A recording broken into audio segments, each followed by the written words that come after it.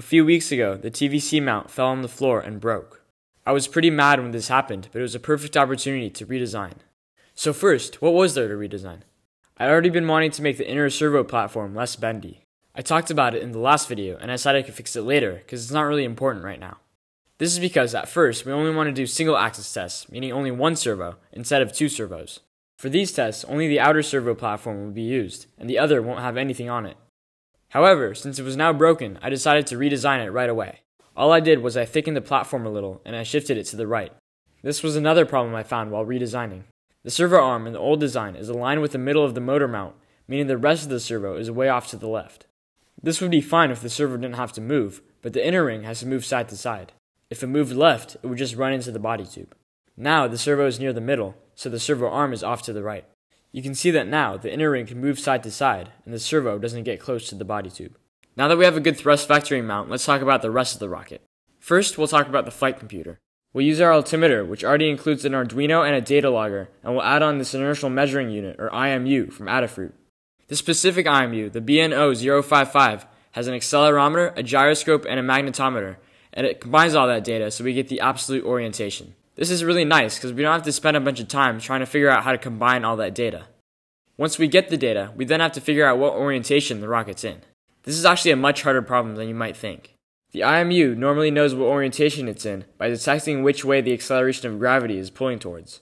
If it's accelerating though, which it will be, it'll measure acceleration pulling in a direction between the direction of gravity and the rocket's direction of acceleration, because it'll also measure that. This means that even if the rocket is oriented all the way sideways, it'll just measure something between 0 and 90 degrees, depending on how much the rocket's accelerating. I think I figured out an equation to solve this, so I'll just make another video about it later. Another thing we still have to figure out is how aggressive to make the system. We'll receive the orientation data, but then we have to actually move the TVC mount. If we move it too much, the rocket will swing back too quickly and start pointing in the other direction. If we move it too little, it won't do anything and the error will get worse. We also don't want to move the mount too quickly, because that can start jerking the rocket around. We'll just have to do some trial and error. Having the altimeter on board is also important. When it sees the altitude stop increasing, it'll know it's hit apogee, or the highest point in flight. At this point, the computer will eject the parachute. The chute will be housed inside this 3D printed nose cone. It'll be 3D printed as two separate parts, and will act kind of like a payload fairing. They'll open up to let the parachute out. To open the nose cone, we'll use this solenoid. It'll push the nose cone upwards and cause the two pieces to split once they're no longer held together by the body tube. It'll get held in by this 3D printed housing. The housing will get screwed into the rocket, and it'll have two eye bolts at the top to tie the nose cone pieces and the parachute to. As I've said before, the first test will be single axis tests with E9 motors. A problem with the E9 is it has an ejection charge, and there's no real easy way to remove it. So to make sure it doesn't literally fry all the electronics, we'll use an ejection charge baffle. This is basically a way to block all the flames from an ejection charge. They're usually used on rockets to replace recovery wadding, but here it'll be used to decrease the amount of heat going up the rocket. The way it works is it lets the air through, but the flames get blocked from passing.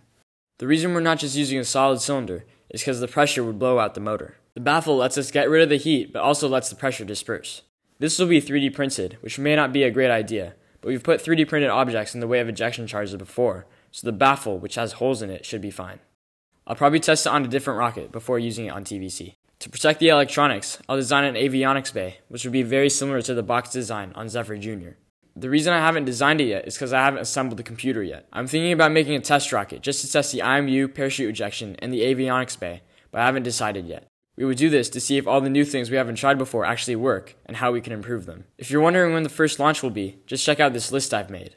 So yeah, still quite a lot to do, but hopefully we can learn a lot on the way and build a really cool rocket. I hope to be attending our club launches in the next few months, so make sure to not miss those videos. Bye!